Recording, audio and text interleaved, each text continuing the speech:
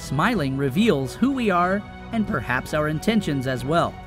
Some smiles reflect innocence and others reflect envy or irony. Thus, talking of smiling has to remind us to refer to Buddhism. In other words, the smile of the Buddha. What does it reflect other than love, hope, and freedom of expression based on one's broad true knowledge of things? Furthermore, it reflects compassion, happiness, and wisdom. Be sure to subscribe to Did You Know and hit the bell so you never miss an upload from us. Also, leave a like right now. To start with, what do you know about Buddhism? To be precise, it is far beyond teaching people. It is a daily practice which is displayed by the Dharma. The Dharma is part and parcel of the three treasures, or the three jewels of Buddhism. These jewels or treasures consist of the Buddha as known as the awakened, the Dharma as known as the whole of the teachings, and the Sangha as known as the community. Studying life and existence alongside with searching for clarifying one's soul through meditation via writing or using texts is the definition of the Dharma. Buddhism works on our perception of life and acquisition of knowledge simply. Our video star today is Buddhist monk Luang Pho Phan. Stay tuned to know much more interesting facts about him. Luang Pho Phan, born in Cambodia, was a sacred, devout Buddhist master in the central Thai province of Lop Buri. He started off his life before converting to Buddhism, helping his peasant parents, and later on, he spent 2 years in Lop Buri's national service as a soldier. He then got married and had 7 children in addition to 2 grandchildren.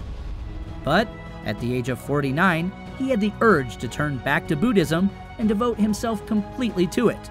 What is more, he became a follower of a master of Wat Krane Kathin.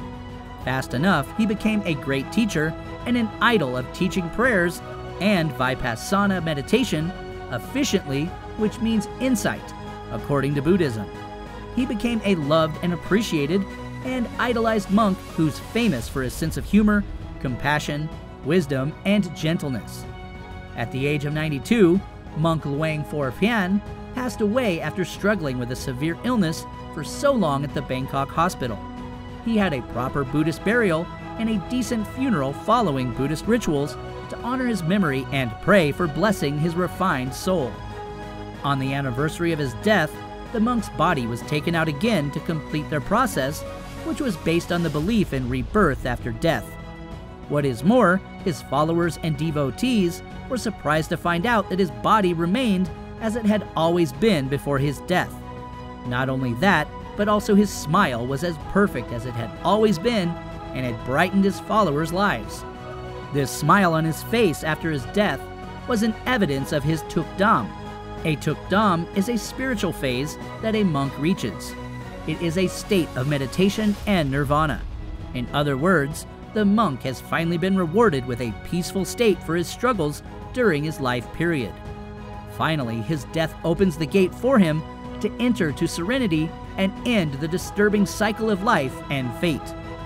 Even after the monk's death, his students still remember his greatness and they practice his teachings that will forever make him alive in their eyes and hearts.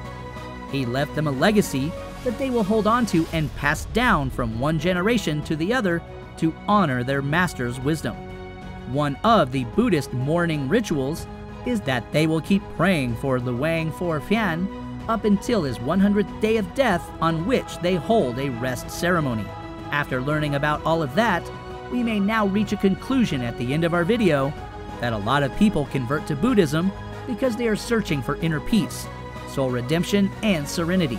It is a creed that gives people more space to express themselves, acquire knowledge in life, and search for simplicity and modesty.